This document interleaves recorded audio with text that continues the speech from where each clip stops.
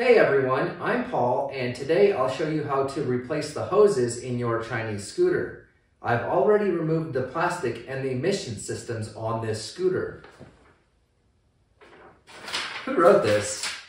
In this video, I'll install the minimum number of hoses this scooter needs. Chinese scooters use 3 different hose sizes. They are all available at your local auto parts store. They usually charge between $3 and $4 per foot for hose, and the bulk rubber hose is usually good quality.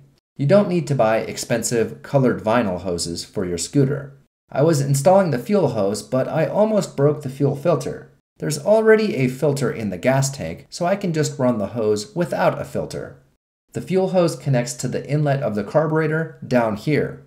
I recommend connecting it before installing the carburetor. These hoses fit tightly and aren't pressurized, so I skipped the hose clamps. The other end of the fuel hose connects to the larger diameter fitting on the fuel petcock.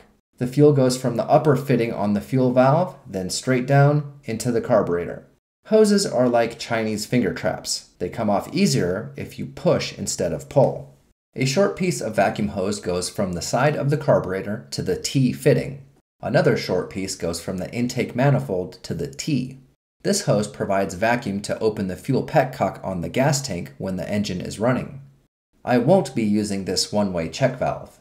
Connect a vacuum hose to the top of the gas tank. This is the vent. When the scooter gets hot sitting in the sun, some of the gas will evaporate. I'm running this hose into the airbox. Next time you start the engine, extra fuel vapors will be burned in the engine instead of escaping into the atmosphere. Normally this goes to a charcoal canister, but this is simpler. The PCV fittings are different sizes for some reason, and if you try to force the quarter-inch hose onto the airbox, it's easy to break it. Just drill a hole and shove the hose into the airbox. The other end of the hose connects to the valve cover. Vapors from the crankcase will go into the airbox, then get burned by the engine instead of escaping into the atmosphere. Thanks for watching, and remember to check out my Chinese scooter playlist. See you next time.